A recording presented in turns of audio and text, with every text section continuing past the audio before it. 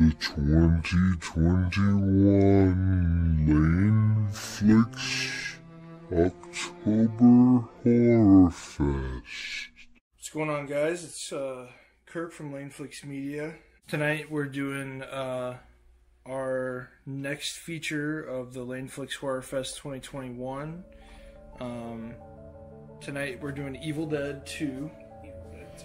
And tonight I have Tommy J with me doing the movie.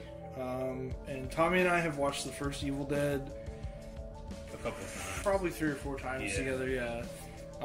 And I know, like, you love that movie, but I don't think you had seen this one yet, right? Yeah, I haven't, yeah. So yeah, and we have a really interesting history with Evil Dead because Tommy had seen the show before he watched any of the movies, so he had, like, an understanding of the story. It's a very strange way to come into it. Yeah, it's kind of cool, though. I like that. It's cool that you had a different perspective.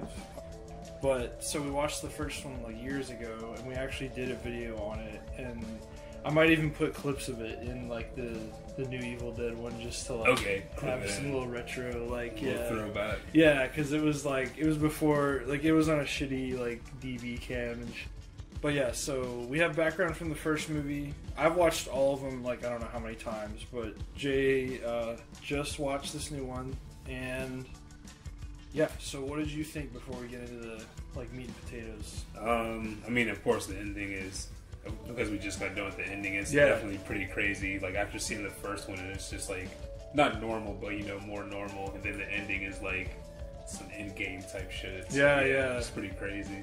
Yeah, it's... So, like, because I remember in the first one, you would always mention that your favorite, like, not your favorite, but one of the standout parts to you was the pencil to the ankle. The pencil to the ankle, yeah. Was there any moment in this that was like that to you, that you remember? That was a striking, like... I think just the hand, like, all, like, the scenes with the hand attacking Ash, like when it was attached to him and detached, they're pretty gruesome, yeah. Yeah, hell yeah. I think, for me... something about when the blood turns black. Okay. That, like, something about that. I think it's just because I had, like, a really gross experience with a dead animal, like, within the last year. Yeah. And so, yeah, I think I just relate to it too hard. So, yeah. You experience it in 4D. I'm experiencing it in 3D still. Dude, yeah. But, so... this is commonly, like, held as the best Evil Dead movie. I don't know if I can... They're all, like, so different. The first one is more just, like, a horror movie. Right, big time. And this one's more, like, comedy, and then, like, a little bit more, like, abstract at parts. This one does get closer to the show, also. Like, it's closer to the show. You know how Ash acts. I guess because the comedy aspect is bigger in this movie. That's kind of what I meant. Like, I didn't really mean when I said the Army of Darkness, like, bridges it more. I really just meant, like, as, like, Ash's character. He becomes more heroic by the movie. Even though he still has, like, a devil-may-care type attitude, he's more, like... Because, I mean, it Cavalier. Just because, like, in the first movie, it seems like shit was just kind of happening to him, you know, and he couldn't control it. He's, like, experiencing it. Right. And in this movie, he's actually taking control, like, fighting and everything, but he's still not in control, but, yeah. He's more, like, he's taking more action. Taking more action, that's what it is, yeah. Yeah, you're right. If you had to, like, rank these two, like, would this be better than the first one, or? Would it be better than the first? I mean, I guess... It's so hard to compare. Like, think it's 1987. You watch the first one, you're like, it was like you feel the way you do about it, like you like it and shit. And so I think 2 was a good movie, but it was more like, I mean, I know you remember me mentioning it felt like quicker, like a quicker movie. Things were kind of happening faster. I think if I was to be like, oh, let's watch a good horror movie, I think I'd pick the first. Still, it's just, there's some shit in the first that's something about the fact that it was so low budget. Yeah. And it adds this realism to it, that even though it's so surreal, because it's like it's done on such a tight budget that it feels grounded. Like, it's so hard to explain. But and I remember going into the first one, you're watching it at first, and it's kind of like, okay, it's like this typical story of these teens that go out into the woods. Right. Some creepy shit happens, but It's actually a really good movie. Yeah, Yeah, it turns out to be pretty crazy. Evil Dead is awesome, dude. So anyway, yeah, I would recommend all of the Evil Dead movies and the show. I haven't completed the show, but I started the first season. It's fantastic. Let's get into the plot. So the very beginning, they recreate the first movie. Yeah, they it's like a montage type. Exactly. Deal. Yeah, and like you said, it's a lot quicker and more like cut down, and it's just him and Linda. It's not like the other friends with them. Right. So it's the whole different. gang. It's definitely different. Gets the beats of the first movie. So yeah, like, if you just go into Evil Dead 2, you're not like gonna miss a whole lot as far as plot goes. And one of the first notes I have here is like, it's funny whenever they're standing there and Ash is like, "How about some champagne, baby?" Because it's all corny with it. Yeah, because it's just so in line with Sam Raimi's comedy and the way he is. Like, if you watch interviews and any type of like just behind the scenes stuff, they're always goofing off, and like they just have that like energy to them that like I don't know how to just like, it's like a Three Stooges energy, you know, just anything for a laugh. They start with the like tracking shot, the Evil Dead tracking shots, and we both are like big fans of those. Oh yeah. And I just pointed out that it's so cool that it's so genius that Raimi made the camera almost like its own character. It you know, and just the fact that you are looking through its eyes is like creepy enough. You know? It has that like chaotic energy to it for sure. Yeah, it's weird. Like the sound that they play is almost that like Lynchian. That like droning sound. Yeah, and especially the moment I'm gonna talk about in a minute, but the moment where he's like, it sounds like spirits trying to force their way into our world. That was like straight out of Twin Peaks. Like, it was weird. I think we're just like, me at least, I think I'm just like over connecting shit because I've been watching Twin Peaks so much, you know? Everything's Twin Peaks. Yeah. Ash is really Truman. You remember like when we did our David Lynch marathon last year, and we were like, this is like David Lynch, and this is like Lost Highway, this is like Wall Drive. Literally everything. Yeah, we were connecting everything. Yeah, so then we're introduced to Annie and Guy, and like I don't even remember his name, and he's a pretty disposable character. Like, he's like that character. He's the blonde-haired like surfer boyfriend, pretty much. I mean, he's a little bit preppier than just a surfer, but he ends up just turning into a zombie. And honestly, he's more interesting as a deadite than as a fucking person. As a person, it's pretty pathetic. But then Annie, like, she's introduced as a pretty generic character, and she's like the daughter of the researcher guy and all that. And it's like, okay, but then she ends up being pretty cool. I forgot, like, she has a little bit more depth than just like girl. Than just like pretty girl chick. We noted that the severed head biting Ash's hand was was pretty realistic. Gut wrenching. Yeah, it was like holy shit, because like whenever he was like crawling on the ground with it, it was like hanging off his hand. And he was having to like hold. It really looked like he was in pain. And I was just like, the amount of time he had that thing on there, like munching on his hand. Holy shit, bro! Like, it's no wonder his hand went like super evil. Yeah, she gave him the COVID. Yep. And then we're gonna have the vaccine information bubble pack part like pop up under the YouTube video. Yeah, the warning, the CDC. It's cool here too. We have the mirror sequence. It's a lot like the first one, like how it starts, but then it turns totally different. Like, you think it's gonna be like the first one. Remember, I was like, hey, remember in the first one, it's all watery and da-da-da, and you're like, yeah, and then this one, like, the reflection reaches out and like chokes him, and it's so cool. And then it turns out to be him choking himself type thing. It's like all crazy. That was like a trippy shot. Yeah. There's the evil Ash in the mirror, and it's not really evil Ash because there's an evil Ash that's a character in the third one. Really? Yeah, that's what I mean. Like, I don't want to tell you more because I want you to watch. Well, it. so that's funny because in the show, his hand, I believe, starts off as just a hand, but it grows itself and becomes like an evil Ash. Also. Really? Yeah, it's weird. Okay. And Ash has to like kill dude. it. Yeah, that's really crazy. And yeah, bro, the hand, the whole "give me back my hand," that's just classic Evil Dead. Like, that's yeah. And then here we get the redneck characters whenever Annie and the guy, they get up to the bridge. And you're not going across this bridge. Why not? And he shows it's all like torn up. Yeah. We get back to Ash at the cabin, and we get some like Three Stooges slapstick stuff with him like being thrown around the kitchen. Yeah. And then I really love, like, I don't know why, but I really love whenever it looks like the hand is like, it knocks him out with the plate, and then it like looks around for a second, and then it like drags him across the floor. And the cleaver and I love that, yeah.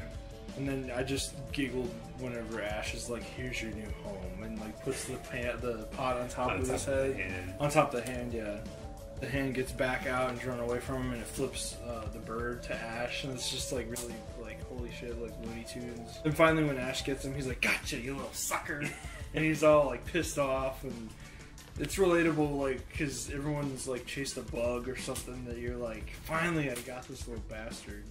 And then yeah, the blood turning to black I mentioned earlier is like really, really gross to me. That was personal. Yeah, I took that personally. like Michael Jordan. Like Michael Jordan.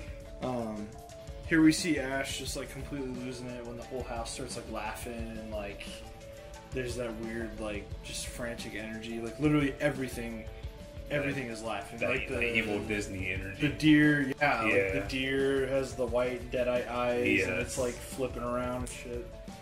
And the lamp that starts laughing in particular, just like that laugh is hilarious. It's like a droopy dog laugh or so. It's like the weirdest laugh you've ever heard, but it's really funny. Ash too losing it and just like and like how I love the transition from laughing to crying. Because he has those like 3 screams where he's laughing and then he's like ah ah ah, and like it's just so great because like it's so iconic, you know. It's so Evil Dead. And then Bobby Joe or Bobby Ann or whatever. Bobby Joe. She gets shot by Ash on accident after he's like, it gets super, super quiet. And he's looking around, and then he hears something outside the door, and he like blam blam. Yeah. Like, he empties the barrels pretty quick. Yeah. This is a horror movie. Yeah. Oh yeah. So then we get the tape recording, and it's a really haunting narration of the events before like Ash and Linda got to the cabin. Just the doctor talking about like him and Annie's mom, like that's her parents, right? And just like all the terrible shit they had to go through. And then Henrietta, the mom in the basement, is like fucking chilling. Yeah. And it's really like cool because he starts talking about her. He's like, I had to lock her in the basement. I couldn't bring myself to kill her, you know. And then this is when she like pops out of the ground, and Ash is like, oh my god, like freaking out. It's awesome. And then so then Ash is like rushing to get out, and they start to let him out, and then the Henrietta gets a hold of the guy, the redneck dude, and like throws him, or no, the hold of the blonde haired guy and like throws him. And she has like superhuman strength, and then they close the door on her head, and then her eye pops out into the girl's mouth, and she like runs away. It's really gross. It's really I don't know. It's one of those things where it's like, you ever seen the movie where the eye flies out into the girl's mouth? Like, you know what I mean? It's like, one of those things. Yeah, the editing in this movie is far more creative and like slick than I remember it being. I didn't remember it being so like on point. Like it's very like that very intentional. Yeah. Yeah, like just the way, like for instance, I mentioned it to you, like the part where he made a fire and he's like throwing firewood. And it cuts from like a shot to the house into the house, and then Ash has the firewood like right in front of the camera, and then he throws it into the fire. But it's just a cool like transition. You know? Ash starts talking about what's going on, and he says something that's come back from the dead, and just the way Campbell like delivers the line is perfect. He can deliver lines that like create the story, but he also can do the funny stuff. Yes. And it's just so awesome when he can go back and forth like that. And then we get the Henrietta, the mom, singing to try to win Annie's trust back. The little mama's gonna buy you a mockingbird or whatever the fuck. And then the blonde-haired dude pops up and he's possessed. Yeah. And that's probably my favorite like design of a demon in this movie. Like as far as like a humanoid demon, I think my favorite's the one at the end that's just like a huge face in the wall. But I love the design of him, and like I love how he like flies in the air and is like doing a weird dance and shit. Like I love that. That's so. Did you ever watch Drag Me to Hell?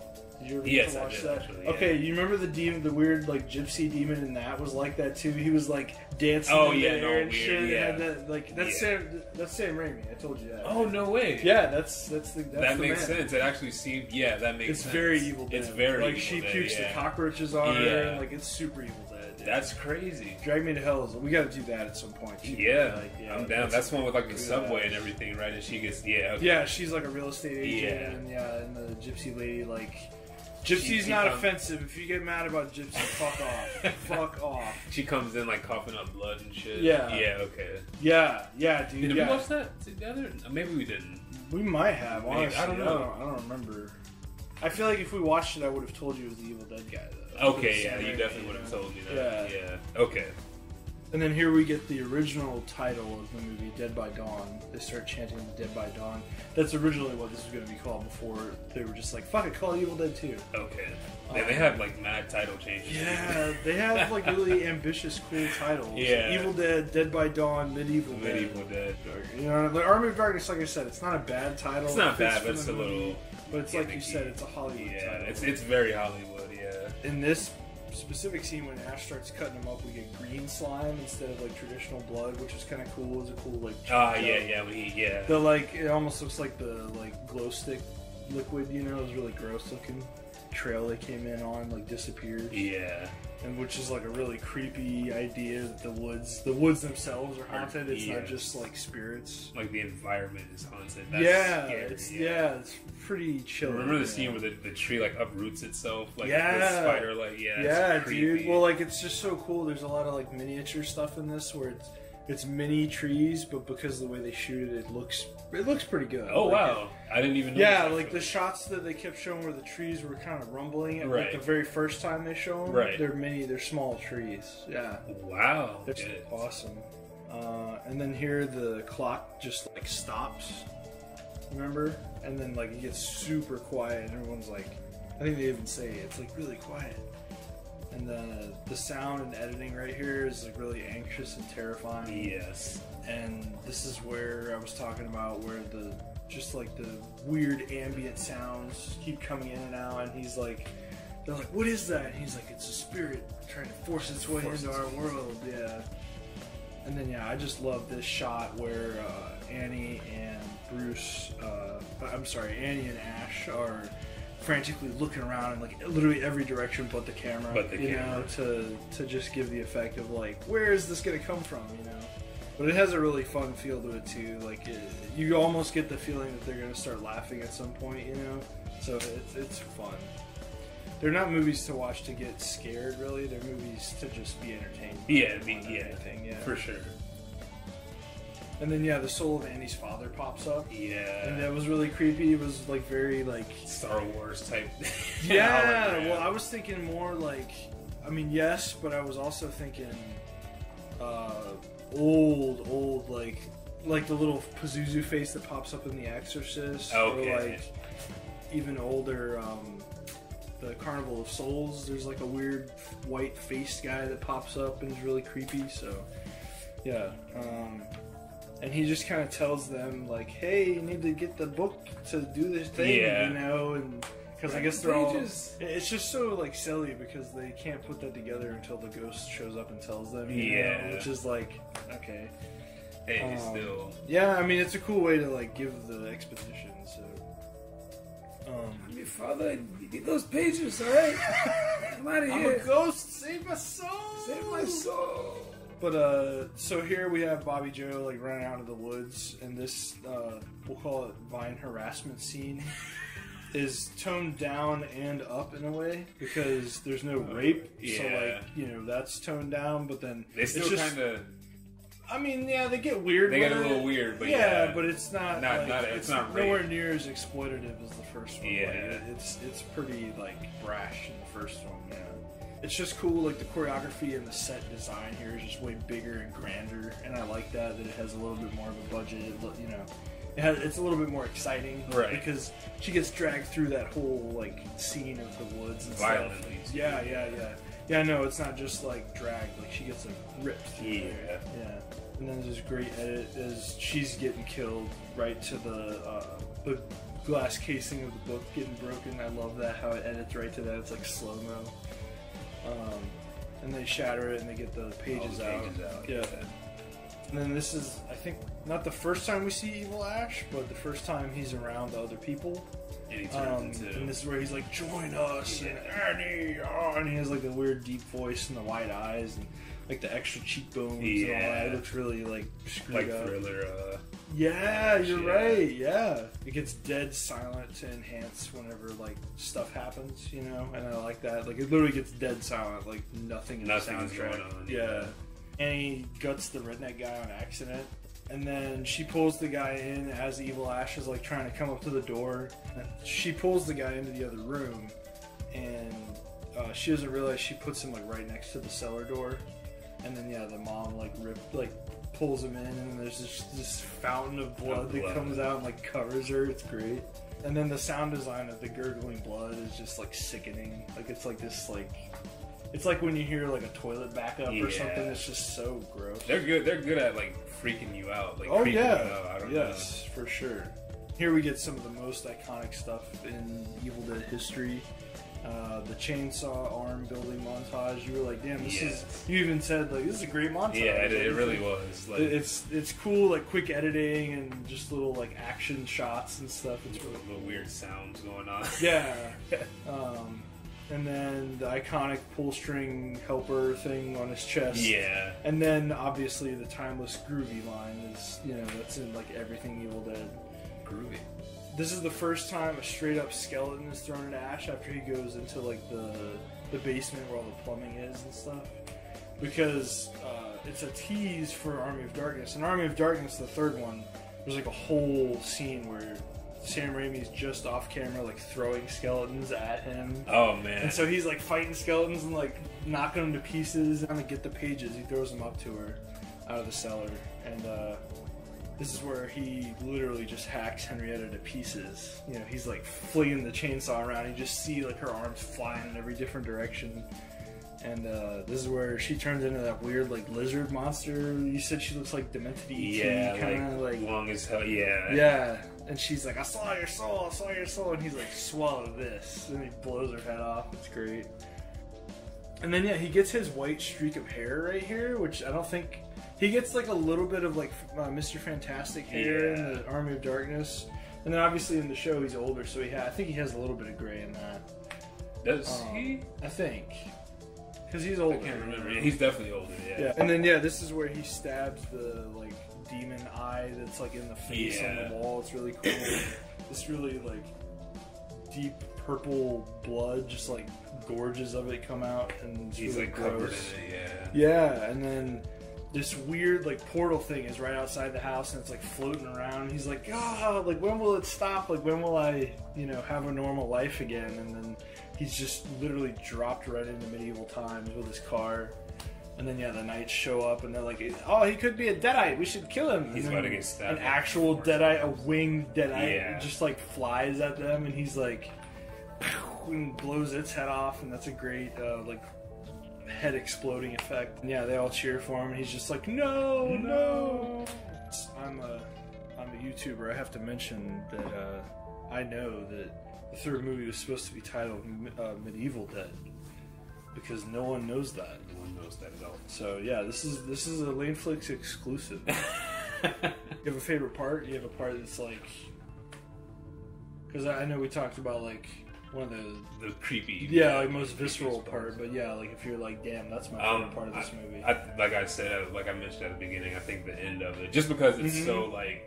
I did not expect that because I knew about the Army of Darkness, but I didn't know it was like medieval. And I didn't know it led into it like that. So yeah, I said the ending just because it caught me off guard. Yeah. I don't know. Do I need to ask favorite character like Ash? Nah, right? Yeah.